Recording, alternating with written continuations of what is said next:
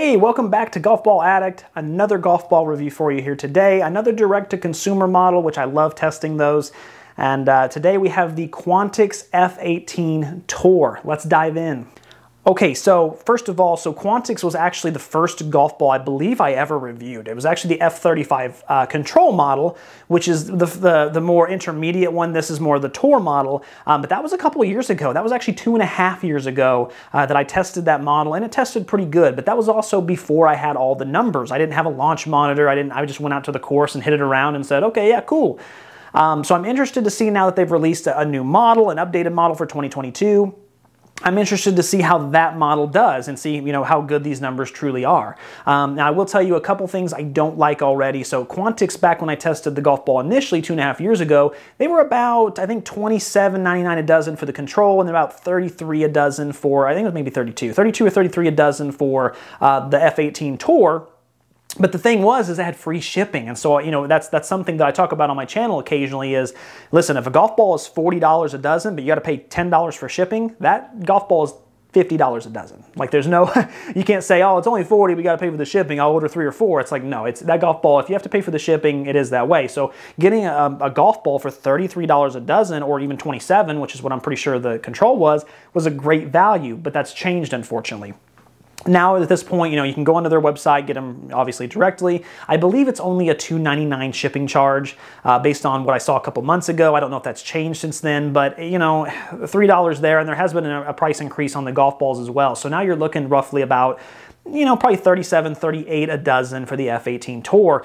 And that's kind of tough because now we've gone from below the vice line to above the vice line. And that's really, that's going to be the main competitor for this golf ball. I don't consider, the Pro V or TaylorMade or anything a direct competitor. When it comes to that direct-to-consumer market, Vice is the king of the hill, period. And that's because you can get them at Walmart or Target, and they have all kinds of cool designs. It was my Tour golf ball of the year. So definitely one of my favorites. The Vice line's incredible. So I think that's the direct competitor here, but now the price point is above that. So these numbers are going to have to be really, really fantastic for sure. Now I will say that this golf ball is a little firmer than probably my swing speed will allow for. So what I expect is the 9-iron to be low because I'm not going to be able to compress it. 7 might be okay, and then once we get into the hybrid and driver, I expect it to pick up and be really good. We'll see if that's for true, but just based on the compression alone, it's in the 90s, I believe. I think it's supposed to be for, I think based on what Quantix said, I think they want you almost 100 mile an hour to hit it, and I'm at 93, so I'm close, but not quite there. Okay, so let's get into the design of the golf ball first.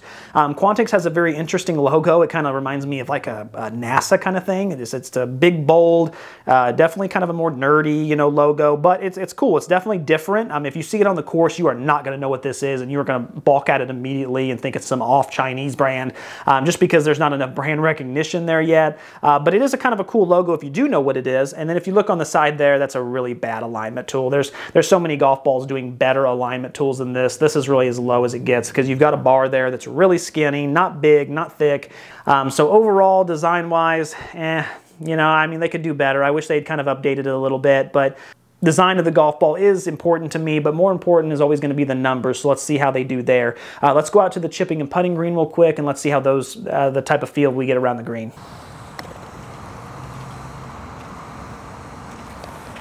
All right, so the golf ball came off pretty decently firm, nothing too crazy. It actually did feel a little firmer than the control, which I thought was weird because frankly the control feels a lot firmer off the irons, but it did feel a little firm. There's some feedback there. I would say it's about a medium. It's right in between. All right, so definitely a little loud. Not super loud by any means. Definitely a firm press. There is a little bit of click there for sure, but it's about medium. It's nothing too crazy.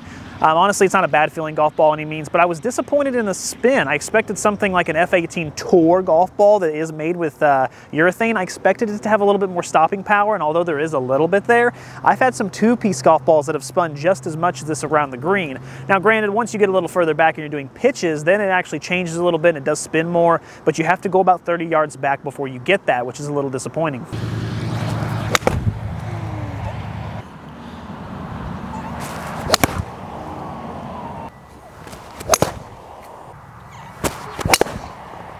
Okay, so overall feel with the F18 Tour, it actually feels a little firmer, to be honest with you. It doesn't surprise me. That's how Quantix have felt in the past. That's how they've been so far. so no surprise there. It actually doesn't have too loud of a click, to be honest with you, with most irons, but boy, once you get to the woods, it does have a loud click. Not as bad as the F35 for sure. The F35 is enough to ring your ears, but it still definitely is louder than I would like it to be. The golf ball really doesn't come off dead, and it also doesn't spring off there either. It's kind of right in the medium. A lot of this golf ball just kind of feels balanced.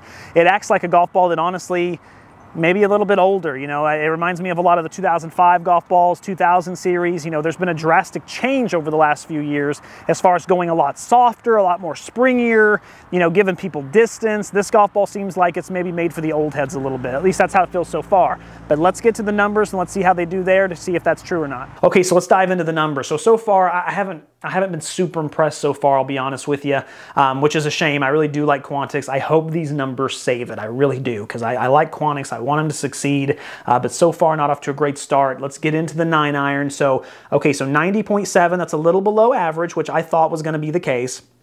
124.2 on your total distance, 117.5, and a, you know, kind of mid to high launch, you know, so closer to mid than anything, I would say. And then looking at the numbers, I lost just a little bit. Maybe I lost 2 yards per both carry and total distance, and then I lost about a mile, actually exactly a mile per hour on my swing. So those numbers weren't as bad as I thought they would be. I thought for sure, you know, with being a firmer golf ball, I would lose quite a bit of mile per hour speed. You know, with the Chrome Soft XLS, I lost like 3 or 4 miles an hour with my 9-iron.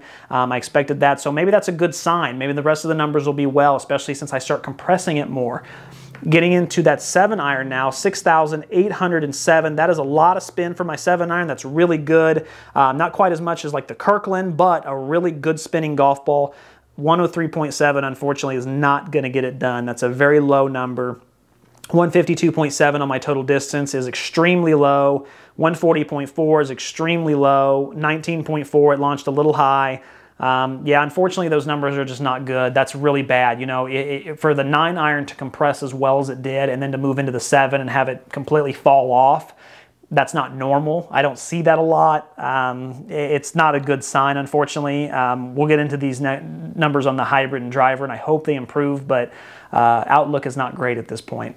Okay, 5 hybrid. 4,068, that's an average amount of spin. 116.4, that's average. 191.3 average. 176.7 average. 15.5, a very high launch. So again, ball speed actually was average, but because again I launched this one a little higher, actually I'll be honest with you, the launch angle actually I don't think is high for me. I like launching my hybrid high, so I was glad it did.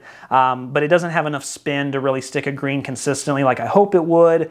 Those numbers are just average. They're not bad by any means, but usually once I get into the hybrid, these firmer golf balls, that's where they shine. The super fast, you know, was 121.1, and the Kirkland Signature was 119.2, and you know, really fast golf balls. Unfortunately, the 116.4 is just average, and if a golf ball is average on the hybrid, most of the time it's not really that great on anything else. Okay, we'll get into the driver real quick. So 2,684 spin, that's slightly below average.